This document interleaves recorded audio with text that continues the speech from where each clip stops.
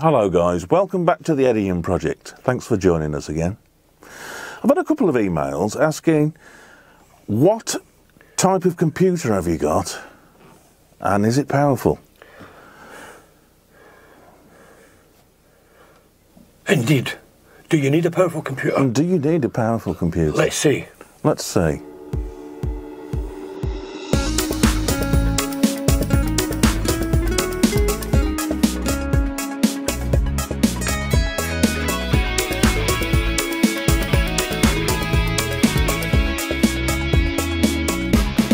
Right then, so Well, yeah. we have just, as you probably know, a couple of weeks ago, we did a lot of upgrading in here, didn't we, Ed? And Oh, we did. one of the elements was the computer. Now, we run a PC in here, and although one of the questions was, do you need a powerful powerful computer? Yeah. We don't know anything about Macs, so we're PC guys. Oh, yeah. So But this probably will pertain to Mac users as well anyway. possibly, yeah. Does it need to be powerful? That's right. Now, it all depends, in my opinion, what you want to use it for. Yeah. I mean, Cubase will run on more or less anything. It will. You know, It will. even a little. Tell them what you've got, Ed. Well, I've got one of these little, what are they called now? They're just like desktop computers, little square box. But yeah, it's pretty powerful because my big desktop went, and we were looking at the motherboard going, well, we're going to be getting a new motherboard, and you'll probably not get that. It won't fit that processor. And So you bought this all-together unit. Yeah, rather than do it, we bought this little. How big is it, Ed? That big? Yeah, it's only a little desktop thing, but it's running an AMD Ryzen 7, and it's got 32 gig of DDR4 RAM in it, and obviously got a built-in GPU and whatever. But I mean, it runs and it's great. Now I can't do anything elaborate on it because I will run out of resources. But this is where it gets down to Ian. Does it have to be powerful? No, it doesn't. But depending on the uses you expect from it. Now, if you're running lots and lots of tracks, and you want lots and lots of samples and things like that that you want to run, yes, the better, the faster and bigger the computer and storage and everything is going to benefit you. Yes. But if you don't run that, you're only running, maybe you only want to make little demo type things or whatever, and you're only running maybe 8 tracks or something like that of audio, and you're not incorporating video and stuff like that, and you're not using a lot of samples, then you can get away with something smaller. So what do we use ours for? Now then. Yeah, well, this is it. Well, this is it. Now, our old PC, it could do it, but it was struggling. What was the specs on that, Ed? Well, I can't remember fully off the top of my head, but you were running an i7. I don't remember the gen on that. I think it was a 9 or some gen 9 or something, was it? I think it was a 10th generation. Was it a 10th generation? Yeah. So it was like an i7 10th gen. You were running that on a now no longer available, except on the second-hand market, an Asus Z730 Mark IIA motherboard, DDR RAM at 4, DDR4 RAM, and I think it was 1333 megahertz frequency speed. You were running it then with a, because we do video as well. This is the thing, guys. We don't just do the audio, use video. So we did have a dedicated video card, and that was the NVIDIA 3060. That's right, which we've still got. Which you still got. And then obviously we get a couple of M2 drives in the board, and then storage space, etc. And we were running that with the 2 cam links, weren't we? That's two right. Cam link 2 external cam links. Yeah. Information on the screen actually for that. Yeah. Yeah, for the 2 cameras, and we were exhausting the resources, USB facilities as well. So we actually laterally put a 7-port superfast card in, That's PCI right. card, 7 ports, 3.2 generation 1s. Yeah. And I think that's about it. Really. We were trying to get this PC to do what we wanted to do, and to be clear, right? When we put episodes up that involved us using Cubase, the computer was actually recording our episode for video and audio at the same time. Yeah, It's a big ask, especially for 4K. We run it, as you can see, if you're watching us in 4K, we always record in 4K. And we were running 2 cameras in 4K. And latterly, we added another camera, and, well, we spent more time trying to get it to work than anything else. We did get a comment one time about this guy, that novice... a novice thing that you've done, you know, doing audio, and you've got all the cracks and pobbles. We realised that, but the episode was already up, and that was caused through a bottle we found later through a bottleneck. That's right. And it was because we were asking the computer to do too much with all the audio and 2 4K camera links, as well as probably a 30-track. Audio production on Cubase. Yeah. So this is important to know. Yeah. Because if you want to do, if you're asking your computer a big ask, yeah, then you need a really powerful computer. It's as simple as that. Well, shall I tell them what we've actually upgraded to? Now then, some of the parts we kept, didn't we, Ed? Oh yeah. Well, let's inform them really how it came about. Yeah. Because and as Ed's going through this. I shall put some information on the screen and some links if you're interested. The cost of this computer, I mean, we haven't actually costed it out. Well, this has cost you only one thing. Yes. That I can think of, but I might be wrong. Yeah, yeah. Anyway. Well, this computer basically was, because he has 2 computers. All the production, all the recording work that we do is done up here. And then the post-processing. Yeah, the whole process, the video file that we did with the audio and everything, then we exported downstairs to the downstairs computer, which is more powerful, and then he does all the video editing and putting it all together downstairs. That's right, yeah, yeah. So this computer basically was downstairs. The inside of this computer was downstairs, and he upgraded everything downstairs. So what he did was he bought the latest Ryzen 9 processor, which is it's mental how fast and powerful that is. It's incredible. That is just, I mean, it's not the best. Obviously, you said there's a Threadbuster thing. Yeah, Threadbuster. But this is up there. It's up there. Yeah, yeah. So he's bought this, which is the equivalent of a Intel i9, top gen. Then he put a new motherboard in, and again he upped the spec on that. Yeah. He's now running it with not 32 gig of 4D RAM. He's got 64 gig of DDR5. DDR5, yes, that's right. The card that's up here, which is plus we must mention a 4090 downstairs. You put the 4090 in, that's and right. The card that came up here will tell you in the spec what that is. And now, basically, that is a monster downstairs. It is a monster. And to be honest, that would be too much for audio. In fact, for audio only, what we've got up here is probably too much, just for audio. Just but for don't audio. forget, guys, we're running 2 video cameras up here as well. Yeah. So basically, that's what transpired. Everything that was downstairs is now up here. That's right. With the exception of one added-on thing that we replaced. That's correct. Yeah, yeah. So, what we got? Right. So processor-wise, what we have in here now is an i9. It's an 11th gen. It's 11900K, which is a super duper fast processor. Yeah, yeah. Great processor. There's a Kraken on it as well for obviously the heat in that. That's for the cooling of the CPU. That's the cooling, and that's an NZXT Kraken times 53 auto CPU water cooler. That's right. Yeah, yeah. And that's installed.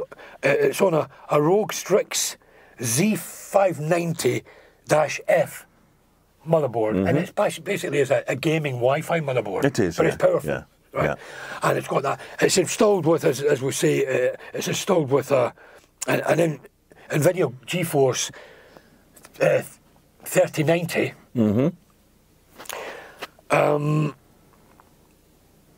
We have, as I say, we've transferred the extra ports. Although this board had loads more ports than the other one. I think it had 8, didn't it? It did, but we still needed a few. So we transferred the PCI Superfast port board we told you about. That's right. Which is a Gen 7 port. It's a 7-port 3.2 Gen 1 supervised card. That's right. That's marvellous. It keeps it more quiet, doesn't it, Ed? Oh, it does. The RAM that we put in now is Corsair Vengeance, which is top spec RAM, and that's now still DD DR4, but instead of 1333 frequency, we've now stepped that up to 3600. 3600, and it's two 16 gig sticks or 32 gig of RAM, and the system drive is it's a Samsung 790 Evo 1 terabyte M2 drive. Specs on the screen for these. Specs on the screen for that, guys. And there's also, well, actually, there's two of these. One specs are both the same, except for one's a 1 terabyte, one's a 2 terabyte. 2 terabyte. The 2 terabyte is your system drive. The 1 terabyte is your secondary storage drive, etc. Now, the reason for that is because if you've got, I mean, I'm running a sampler. The name completely. What's the name of the sampler we're using? Contact, right? And there's gigabytes and gigabytes and gigabytes. I prefer not to store those samples on the system drive. I prefer to have it separate so that the computer can talk to the system drive uninhibited, and Contact can do what it wants on a separate drive. Exactly. And it does make it run smoother. On a system this powerful, I'm not really too sure how much difference that would make, but I still know it's better to do it that way. Yeah, but the thing as well is, which we haven't marked down, excuse me, I'm just reading this from the sheet, guys, because it's too much info to keep in your head. But the last thing we need to mention, we bought one thing that we didn't bring from upstairs. That's right. Because prior, we were using two Camlink. We were. C-Link Camlinks, 4Ks, and they weren't running just as you wanted them. They were causing the bottlenecks. They were. And you looked into it online and you found that really the way to run that is to have a dedicated card. Now this wasn't cheap, guys. No, this wasn't cheap, but it is a 4 HDMI port, so you can run 4 of these, all at 4K. All simultaneously. Right. So what he did, he bought the Blackmagic DeckLink Quad HDMI card. And as I say, it's a PCI card, goes on the computer, and then it gives you 4 HDMI outs, and you can have them running ins. And you can have them if you want. And if you've got 4 cameras, you can have them all simultaneously at 4K. Right. But we're running 2, and since you put those in, we don't have any of that problem. Which leads us very sweetly into latency. Go ahead. Oh, it does. If you want to listen to this and you're putting it through a plug-in, as Ian says, whatever, there is a latency. There is a latency in every system. It doesn't matter what it is, because what you have is that input signal has got to go into the system and do a round trip to come back to you. And it depends on the system you've got, how quick that can go back to you.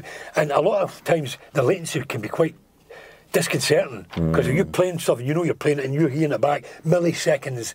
Although when you talk about milliseconds, it's not a lot, but to the human ear, when you hear it, it is. Yes, Ed did an episode on how to deal with this. I could put a link in the description, but that was more or less dealing with Ed's frustration with the latency. Yeah. So since we've done all this, that was prior. Yeah. But now with this, there is no latency. I mean, there is absolutely non-discernible. Non-discernible. You don't even hear it, so you can't talk about it.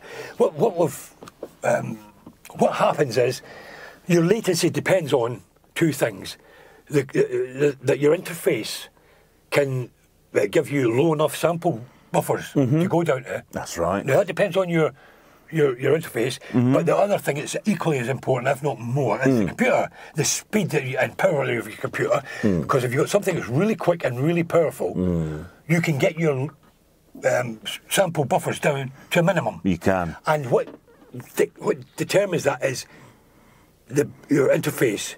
That will be the lowest. Whatever the lowest is there, that is the low you can go. That's as low as you can go, and it's usually 32 samples. Well, it's on the better, and the better and more expensive units and quality units will go down to 32 buffers. I've never seen. I might be wrong, guys. So correct us in comments if I'm wrong. So we're running at 32 buffers size, and there's no latency. No, none at all. None whatsoever. No, and we're going to demonstrate that for you now. Right then, guys. So now, what we're going to do is to demonstrate the lack of latency. Yeah, almost zero latency. Almost zero latency, right? Is that we're going to ask Ed to play through Cubase, through one of his favourite plugins, and I'm going to pan that to the right of the stereo image. Camera 2 is going to pick up the sound directly from his guitar.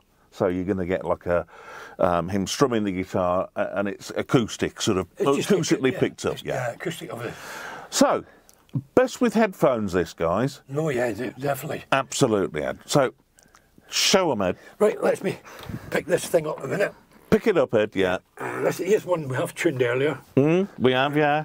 Yeah. So, whenever you're ready, again. Well, whenever you're ready, Ed. Yeah. Right, here we go.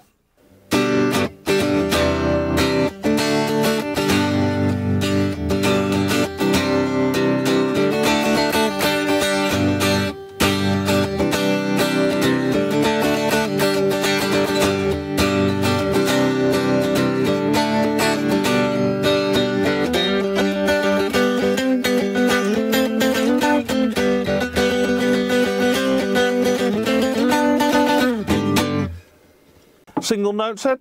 Well, we can try a few single notes. Just a few scales.